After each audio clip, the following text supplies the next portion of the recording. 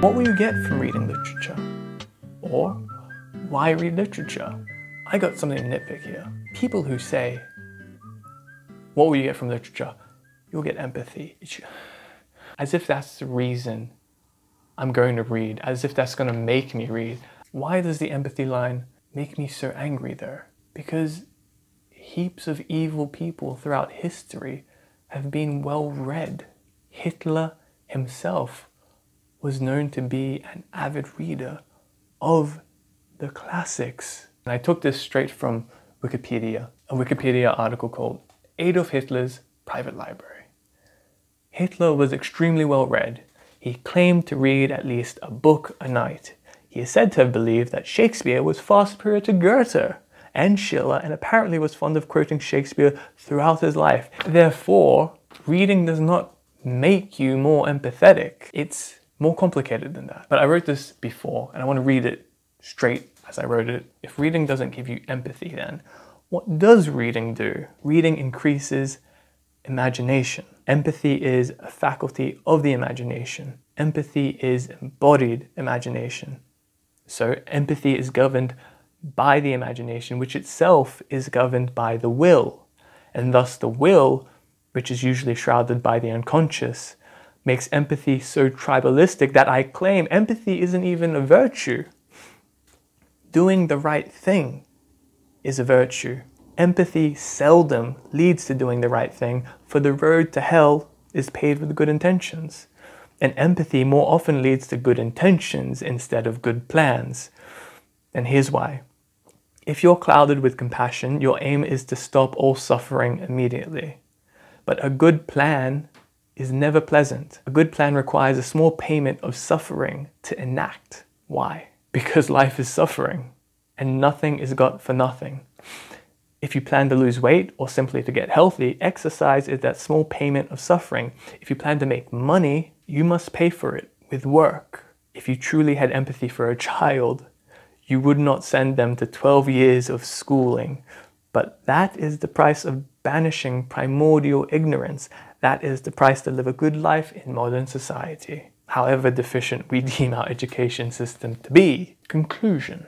Reading will not make you a good person.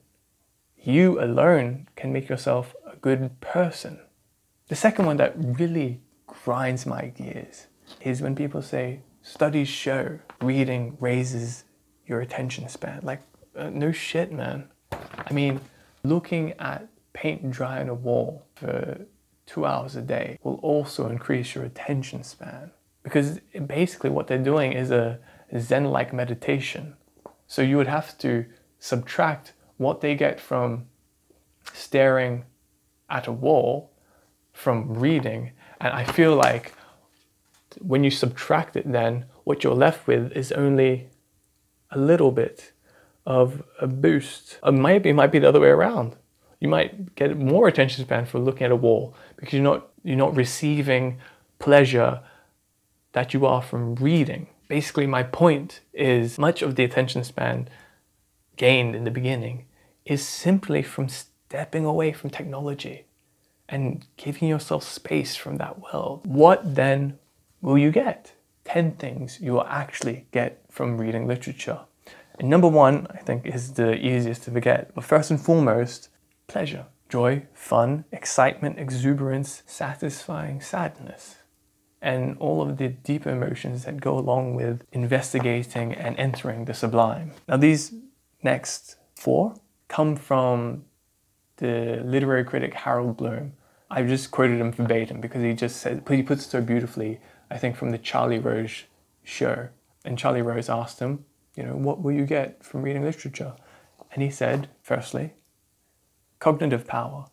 That is to say, an increase in one's own ability to think and one's own ability to talk on the basis of that thinking. 3, rhetorical power. The ability to understand better the uses of metaphor, which, according to Aristotle, was the special mark of genius in every one of us. 4, and this is still Bloom, a real capacity for apprehending otherness, for on the one hand, realizing that we are trapped inside our own mortality, and on the other hand, that our only hope of getting beyond that trap of mortality is to have some real sense of other selves. We read many books is the ancient adage, because we cannot know enough people. 5, still bloom. It's deeper really than that. Memory is the major element in cognition, in everything that we call the humanities. If you cannot remember, then you can't think, and you can't imagine, and you can't write, and you can hardly read. Okay, that's enough of bloom now. 6, literature will give you wisdom. I mean, I think for much of my youth, the central question inside of me, which I could not articulate, but it was kind of subconscious, I guess, was, where shall wisdom be found? And I think many young people can relate. You know, I went to self-help first and saw how hollow that was, and that saddened me because I thought that's where I would find wisdom. But then I went to psychology, couldn't find it there. You know, the true wisdom that I was looking for. Then after all these long years, literature. Literature is where civilizations stash and hide the best of their wisdom. It is the treasure trove of each civilization. 7, it will give you insight into the nature of existence, of the way things are. 8, literature will give you self-knowledge. And it's a little hard to explicate, but it seems like in 2 senses. The first sense being that literature is almost like a mirror and can make you realize things about yourself as you read through it. And 2, on the second sense, having all of these imaginary instances bound through your mind like particles seems to also unlock knowledge that seemed to be hidden in oneself from the beginning. One might call that the Socratic method of teaching. 9, a deep intuitive understanding of humans and their behavior. And when I say understanding, I mean it quite literally as standing under. Because it seems like literature almost positions you underneath the world of humans so that you're almost looking up through a glass ceiling into, say, the social world, and you're watching people walk around and interact, and you're seeing right to the truth of things. And 10, literature will give you poems and paragraphs to chant to yourself in times of need / boredom, or simply for fun. I mean, that's if you memorize. And memorization is a dwindling art form in itself, it seems. I think to summarize, a great way to think of literature is that psychiatry and medicine attempt treatment of the problem, but art and even religion attempt prevention of the problem. What does one have to get to read literature? First and foremost, I think it's good to remind yourself that classics are classics because of first principles. Those first principles being, of course, bow, beauty, originality, and wisdom, or you can break it down more precisely as aesthetic splendor, cognitive strength, which is originality, because the prerequisite to gain originality is cognitive strength, and wisdom. Wisdom's always wisdom. I don't know, you can't break that down. It's wisdom, man. What do you ask from me? Second thing you have to get is figurative language, metaphor, simile, irony, metonymy, synecdoche. Figurative language is, I think, the hardest part, the most difficult part of literature. And the reason why most people say, I don't get it, it's the ambiguity sometimes, or the inability to penetrate the figurative language. I wanted to give an example. Okay, I got it. The Emperor of Ice Cream by Wallace Stevens. I'll just read the first stanza quickly, just to get the point of figurative language across somehow. It goes, call the roller of big cigars, the muscular one, and bid him whip in kitchen cups concupiscent curds. Let the wenches dawdle in such dress as they are used to wear, and let the boys bring flowers in last month's newspapers. Let be finale of scene. The only emperor is the emperor of ice cream. Ooh, isn't that nice? Basically, it's fun to say, but at the first reading, you're like, wait, what does this mean? And of course, the poem is about time. It's so hard to explicate poems because They're already said perfectly, and you're trying to deconstruct perfection in some sense to say it in an imperfect way that is also more understandable. All right, let me just quickly go over all the small metaphors in this, just to get my point across. First line, call the roller of big cigars. Now, big cigars are, here, ice cream cones, and the roller of big cigars is the ice cream man, the muscular one. I was talking about the ice cream man. And bid him whip in kitchen cups concupiscent curds. Concupiscent curds, oof, is ice cream. I mean, what a lovely description for ice cream, because there's always something a little sensual about ice cream. It says, let the wenches dawdle in such dress as they are used to wear, and let the boys bring flowers and last month's newspapers. You know, let the children do what they want. Now, second to last line of the stanza says, let be finale of scene. Now the double B there is great. Now the first B here is not functioning as a verb. It's functioning as a signifier of itself, basically. It's saying the word be. Let the word be finale of scene. And so he's saying, whatever it seems to be like, let that seeming be its being. But hopefully that makes more sense. Then the last line, the only emperor is the emperor of ice cream. All empires rise and topple over time, and all emperors have a lifespan. They must die. So he's saying the truest emperor is the emperor of ice cream. Because if you can experience ice cream in the moment, you've claimed the largest empire that ever was, which is the pure consciousness of being in the moment. And I just realized that the second last line, let be finale of scene, is an allusion to Hamlet. And I should have put allusions into the list, but allusions are a byproduct of literature, you might say. You don't have to get them to get literature. They're just the little candies on the side that if you pick up, ooh, allusion, I see. But the allusion here is to when Hamlet says to Horatio, I think Act 5, Horatio says, should I tell them to stop? Or should I tell them to wait? And Hamlet says, not a whit.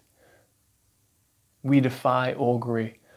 There is special providence in the fall of a sparrow.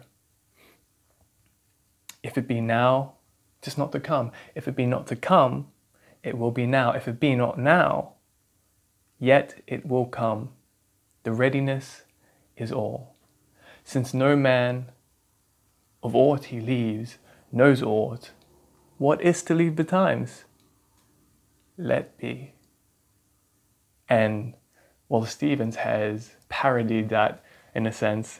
He's taken let be. He's not mutilated it, but he's transformed it, transfigured it into something not of equal weight, but of as respectable a sentiment. Stevens is obviously building off of Hamlet, but he's putting the weight of the expression onto experience instead of existence. In the opposition of being and seeming, he says, let be finale of seem. Third, one also has to get sound and sense, the interplay of sound and sense. Now it seems adult nowadays, you know, everyone gets the sense of words, but as an adult you lose the sound of words, the joy of the sound, the deliciousness of the words, and the deliciousness of words is not lost upon children. They have a natural affinity for it, and you know, if you lose that, then you've lost half the sight in a sense. I know just the poem. Also Wallace Stevens, you might be able to tell, I really like Wallace Stevens. But it's a poem called Bantams in Pine Woods. And a bantam, I don't know this, a bantam is a little chicken. Now, what you have to imagine is a little chicken facing, looking up to one of those Aztecs who wore one of those long capes made out of feathers. And basically they come face to face with each other. And the little bantam is the one speaking, not the chieftain. Chieftain, if you can, of Azcan and Kaftan, of tan with henna hackles, halt! Damned universal cock, as if the sun was blackamoor to bear your blazing tail. Fat, fat, fat, fat. I am the personal. Your world is you. I am my world. You 10-foot poet among inchlings, fat. Begone, an inchling bristles in these pines, bristles and points their Appalachian tangs, and fears not portly Ascan, nor his whoos. The pure joy of sound, that's what you could call the opening of that poem. The chieftain, if you can, of Ascan and Kaftan, of Tan with henna hackles. Halt! You know, it's this great crescendo that just rises and then hits, and then damn the universal cock, as if the sun was blackamoor to bear your blazing tail. Fat, fat, fat, fat! But you get the point, right? The sound of words is what gives it the music. Without that rhyming and near rhyming and the consonants and the assonance, it gives it all of its flavor. But there's also, instead of just sound, for the joy of sound, sound gives meaning to the sense, in poetry at least. But another one that would be good to show the point, I mean, I was thinking of "'Twas brillig and the slithy toves did guy and gimble in the wave, all mimsy wood and bottle groves and the mome raths outgrabe." All nonsense words that gained its meaning from the sound. Because even though they're nonsense words, we kind of feel what they mean. This brings me to the point that when one says stone, and this is Mary Oliver's point in one of her poetry books, that you can say stone or rock, and they're substantially the same thing. But when you say stone, you think of something smooth, because you've got this stone, right? And when you say rock, it's got that hard ending, and it's got that rising R. And when you say rock, you think of something more craggy and pointy and dangerous, something that you could hit your head on and die. Anyway, I hope you get what I mean. The fourth thing you got to get is the tone of irony and humor. I remember when I first started reading Moby Dick. I remember the first time I read the opening. I didn't understand a single thing that was being said, but even more than that, it was so far from my mind that the narrator in a celebrated classic could actually be being funny right now. And if you've read the opening chapter of Moby Dick that begins with the famous words, "Call me Ishmael," then you know it's incredibly charming. I think one of the most charming opening chapters to any book in the classics. And while being charming, it's also quite funny. I mean, you have on the first page the image of him feeling so bad and melancholy that he would just as well go through the streets hitting people's hats off their heads than he would throw himself on the sword like Cato. And if you're not paying enough attention, not even paying attention, if you have the preconceived notion that the classics are serious, they're serious people, and nothing jolly can be had about it. If you have that preconceived notion, then irony and humor just go and you miss it. That's very sad, because that's just about every author in the classics is a funny little piece of shit. The fifth thing that one has to get is that what seems like pretentiousness in a classic is usually playfulness, just the author being playful. And we have been conditioned by, I guess, education and the literary critics that these things are pretentious because when they talk about it, it just sounds pretentious all the time. And so when we come to it ourselves and we read it, we go, ugh, it's pretentious. You know, you might give the example of Ulysses by James Joyce. And many people feel that it is incredibly pretentious for good reason, but the whole book is just James Joyce being playful. It kind of harkens back to the great remark by Picasso that to be a great artist, you have to reclaim the childishness within you, or the child within you. Part of the creative spark, majority of the creative spark, is this childlike quality within oneself. And it is the motivation to play that is the substance of a lot of, not the substance, but the spark of a lot of artistic manifestations. Now 6, go slow. It's fine. Nobody's going to shoot you in the back of the head for going slow. I think in this modern age, people think they should be reading fast. And when they read literature, they're like blind men running through a beautifully furnished house, just bumping into things left and right. And then they blame the house for being well furnished. I know this because I was the same. I thought I had to read fast to be a good reader. Then when you get into literature, you try to read fast and you're just hitting your head against a wall that's always in front of you. To really appreciate literature, to get literature, you have to slow down and let the words work upon you, let the characters work upon you. The 7th thing one has to get is that use a dictionary. This actually works. I mean, when I started out, I would come across so many words I didn't know and I thought, it'll be fine, I won't look it up. And then I would finish the page and not know what's happening. And then one day I thought, why don't I just use a dictionary? And then that one word I didn't know unlocked the whole page for me. The 8th point is theory. What theory? There is no theory except yourself. And I say that because all that glitters is not gold. And theories look really cool and dashing and make you sound very suave. But at the end of the day, what substance do they give you? What substance do they give you that you can use in your life as well? The best theory of poetry is the love of poetry. The 9th thing is that deep reading is nothing more than imagination. Now one can read one of 2 ways. One is read the words, blah, blah, blah, blah, done, next page, done, next poem. But you find that, say in a poem like Coleridge's Kubla Khan, in Xanadu did Kubla Khan a stately pleasure dome decree, where Alf the sacred river ran, through caverns measureless to man, down to a sunless sea. So twice 5 miles of fertile ground, with walls and towers were girdled round, and there were gardens bright with sinuous rills. You can read those words and say not see anything in your mind, but deep reading is to go slowly, and when it says so twice 5 miles of fertile ground, you go, okay, twice 5 miles of fertile ground, I see it. With walls and towers were girdled round. Okay, I see it. And there were gardens bright with sinuous rills, I see it. Where blossomed many an incest-bearing tree, I see it. And then this beautiful image starts to bloom in your mind, but in the beginning it doesn't happen passively. You have to be active with the author in a sense.